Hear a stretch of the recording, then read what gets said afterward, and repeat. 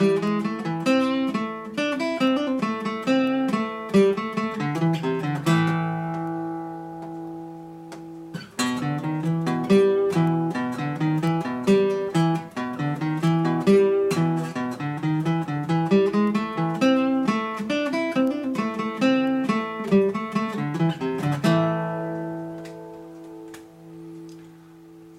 of the most misunderstood riffs of all time. Really, really cool tune, obviously. Black Dog by Jimmy Page and Led Zeppelin. Now, one of the things that I like to have students do with this, we're really just going to look at that much of it. We're just going to talk about playing the main little riff and its variation. And I really like to have people work on this to get the timing 1000% right, and it's very tricky, and this is one of the things that's really neat about a lot of Jimmy Page stuff. He does things with cross rhythms where sometimes Kashmir is a good example, sometimes he's playing in one time and the drums are playing in a different meter, more or less. And in this one, we have a riff just based around a minor pentatonic scale with a little bluesy bend in it at one point, or a couple of points.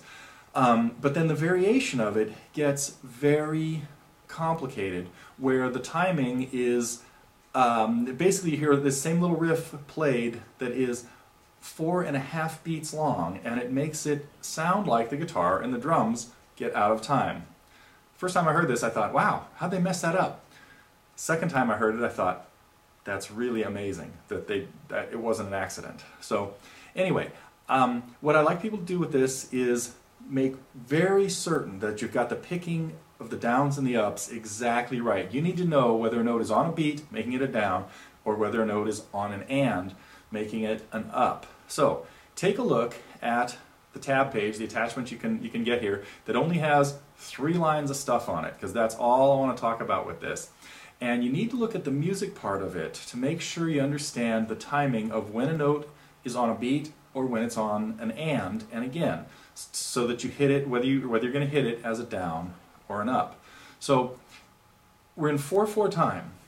The quarter notes are going to go about this fast. We're going to slow it down a little bit later and stuff, but the most important thing is that first note, the E, that is at the 7th fret of the A string, of the 5th string, is played on an up, on the beat, on the and after beat 2. 1 and 2 and 3 and 4 and 1.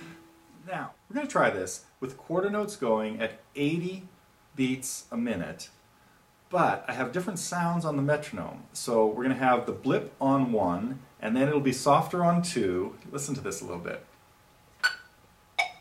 3, 4. 1, 2, 3, 4. 1, 2, 3, 1. So we're going to come in on beat right after beat 2. 2, 3, 4, 1, 2.